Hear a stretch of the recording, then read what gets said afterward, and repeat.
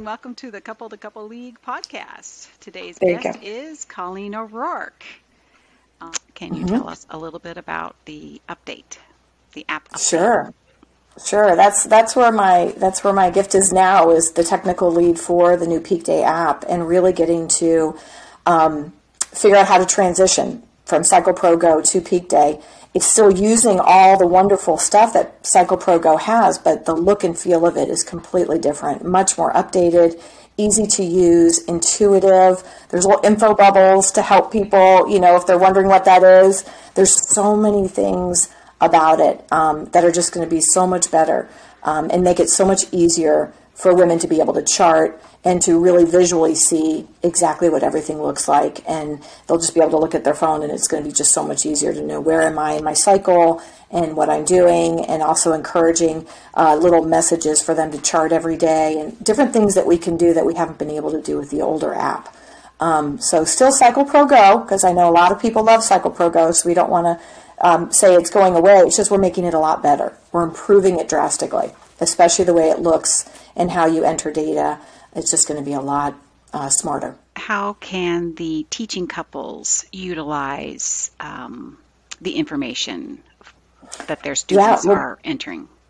Sure. One of the best things, especially for some of our couples are older, or they still love their paper charts. We get that. It's okay. It's all, some people love the app. Some people, want to use it, or they don't have a smartphone. And in the past, it would always tie them together. And some of the teachers were so confused by that because they don't use it. So now it's going to be made so much easier for them to share with their teaching couple. They can email it, text it.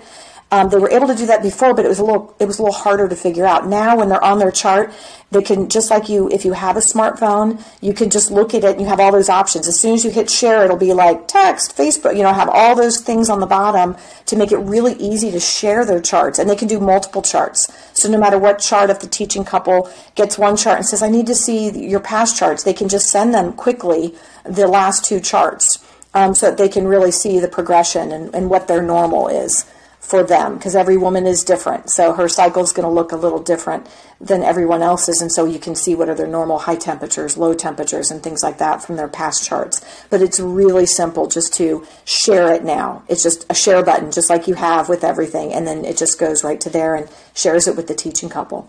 And then the teaching couple can pull it right up on their phone, take a peek, and then text them, email them, call them, whatever works best for each teaching couple to communicate with their students. So it is certainly good news. It seems like it's going to be so, engaging and fun to use and visually appealing. Yes.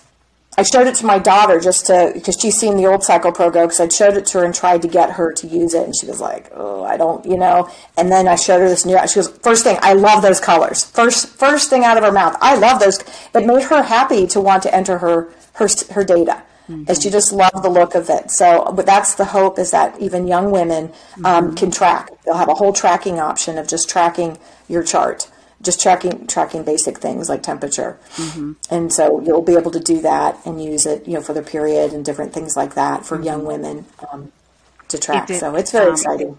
So for single women to utilize the app, is there like a different kind of part of it that they would use, or is it just basically? Yeah, we'll do the analysis. So instead of figuring out phase 1, 2, 3, because as a single woman, they don't need to really know that part. That's not what they're looking at. They're more looking at their periods.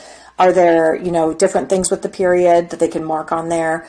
So they're really tracking cycle length and things of that nature, which are really nice that they can share, and then they can easily share again their chart with a medical professional. Like a new area that's going to really show like 6 of your cycles together really quickly, period length and what's going on, how long your cycle was, period, and stuff like that, to really help medical professionals to see if there is something that they want to look at, if maybe something's happening with a young woman. Yeah, that sounds very helpful. That's another benefit. Right. How did you learn about natural family planning? That's a great question. We were blessed to have a priest when we were getting married who really highly recommended we use natural family planning in our marriage. He knew our story and where we were, and he was a huge proponent. He was in the Diocese of Arlington in Virginia, and he really recommended it. And of course, in my mind, I'm like, he's a single guy. He has no idea what he's talking about. He's not married. I had that typical mentality, I think, that a lot of our couples have, that how could this priest who's not married know what's best for my marriage? And so I didn't really listen to him until I went to a checkup. I was on a shot Depo-Provera, unfortunately. I had been convinced by my practitioner this was going to be great for me. And I took it, and I went for a checkup about 3 months before our wedding. And I had high blood pressure, and I was starting to suffer from depression. I didn't know it. I told them how I was feeling, and they immediately looked at me and said, those are big red flags. You can't take the shot anymore. But don't worry, you won't get pregnant for at least a year.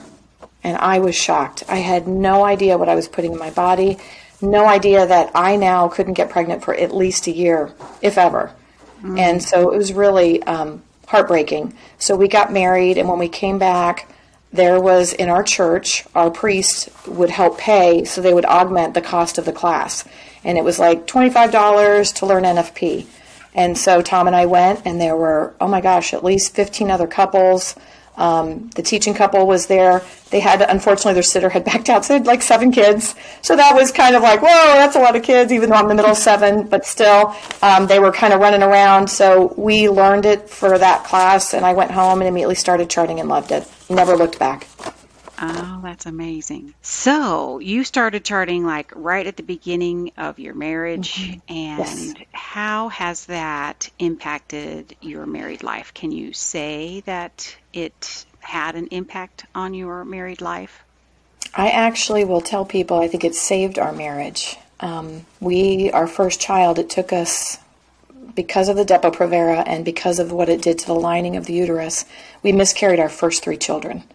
So that alone was very, very difficult. But Tom was so supportive, and I think because of our communication and, being open to life, he was just always there for me. And then when our first child was finally born, and that's another whole story because that was a healing that happened in San Giovanni Rotondo at Padre Pio. He wasn't a saint then, his tomb back in 1998, actually. But when we finally had Brian, we realized very quickly there was something different about him. And at the age of 3, he was diagnosed with autism. And even though he was very high functioning, very intelligent, there were a lot of behavioral issues.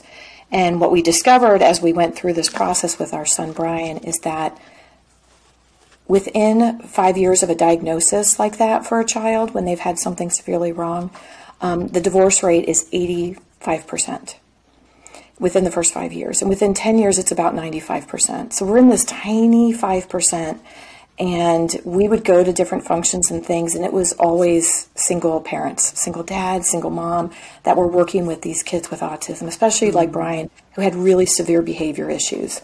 And so we always, when we give our talk, we talk about how we truly believe that because we were using NFP and we were the communication skills and all the love and the respect and the intimacy, the increase of intimacy in your marriage is unbelievable. We had one couple, sorry if I go off track, but we had one couple when we were giving a talk to the engaged couples in the Archdiocese of Cincinnati, about 90 couples, so 180, come up to us afterward and was talking to us about NFP and said, it's, I live with my boyfriend and we don't ever talk, it's like sex is nothing, but you guys are thinking about it every day because you're checking your signs and you know where you are. And she's like, that must just be amazing. And I never thought about it in that sense, but in her mind, she saw this intimacy. And we've even had, I was in Kroger one time just talking to Tom on the phone. It's about 5 years ago. And the lady said, oh, are you newly married? And I said, no, I've been married 20 years. And she's like, oh, and you still talk to your husband that way? So just those little things, wow. I believe that NFP just really fosters in your marriage. And that's why we tell all of our engaged couples, this is a better way to live your marriage. We're not trying to beat you up for the choices you've made prior to coming to class or what you're doing, but we're just trying to give you this better way to live your marriage. Beautiful. Oh, that is beautiful. That's amazing. Thank you.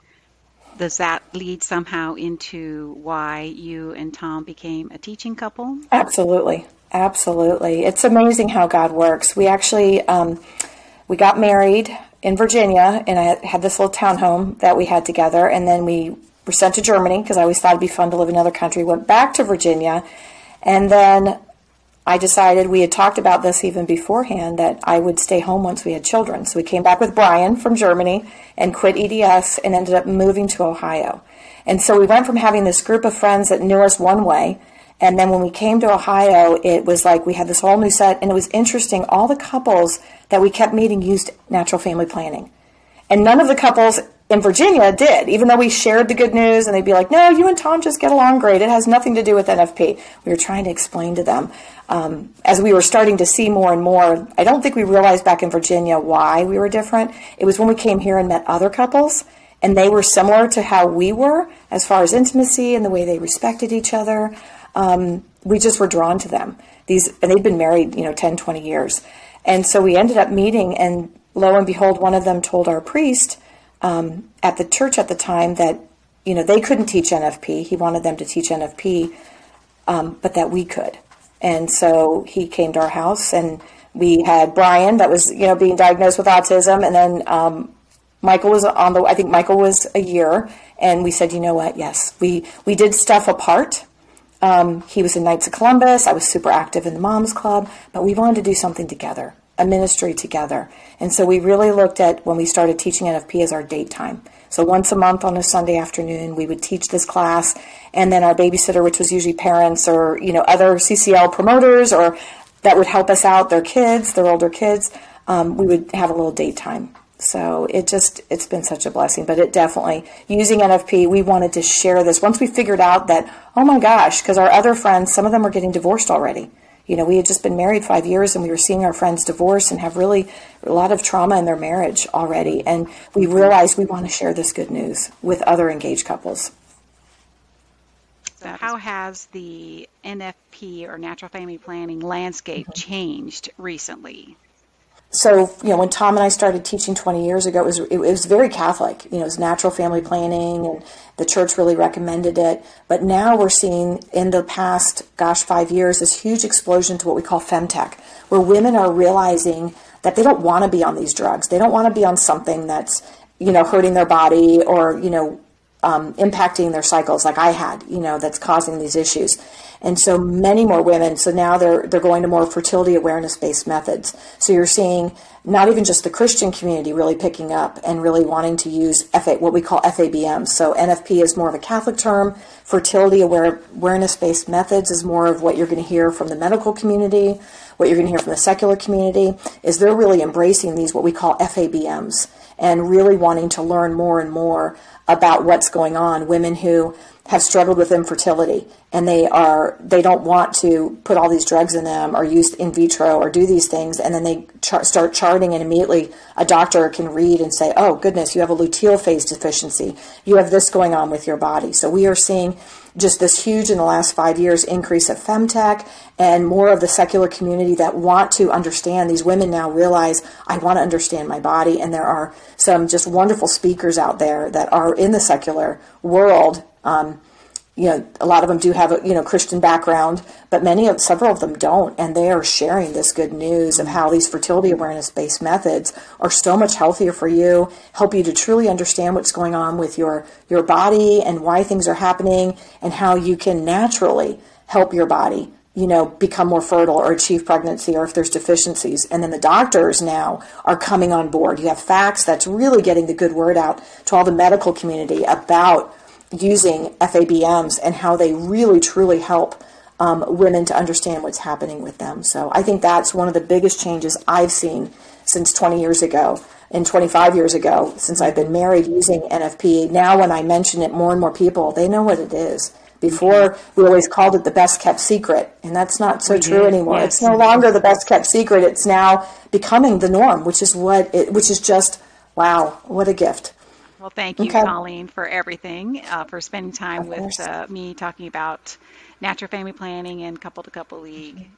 All right. Thank you very much. God bless. God bless. Colleen. Bye-bye.